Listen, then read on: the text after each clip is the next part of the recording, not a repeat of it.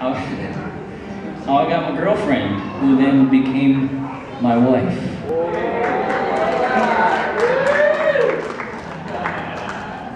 You know, it's interesting because this first batch of songs that I recorded on my album, you know, I recorded it when I was 22, 23, and it was songs that were written when I was 16, 17, 18. You know, so it comes out to me, it's real kiddish and sort of silly stuff, but it's interesting to see the perspectives change. You know, I wouldn't write something like that today.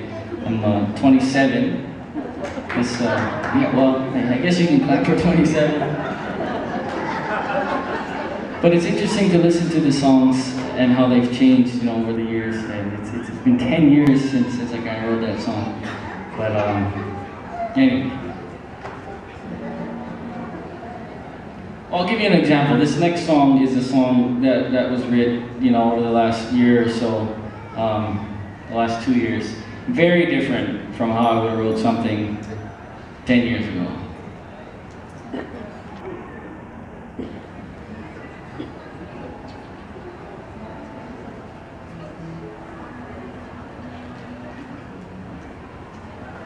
And I want to preface this song by saying I spent the entire day at the Kanemitsu Bakery booth making hot bread, and so that's why I've got strawberry and blueberry jelly and cream cheese all over my shirt. I've got flour all over my shorts, and I got cinnamon sugar all sticky on my slippers over here.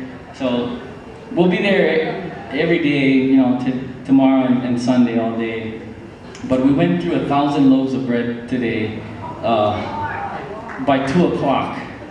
So we were open for 4 hours and we went through 1,000 loaves of bread. So if you need your Moloka'i hot bread fix, then please come see us early tomorrow, because we've got another 1,000 loaves flying in on Moloka'i Air at 5 o'clock tomorrow morning, and they're baked fresh every single day. 3 o'clock in the morning, put them on a plane, and they get here at 6, and then we put them out for you guys. Anyway, that's a nice little tangent there.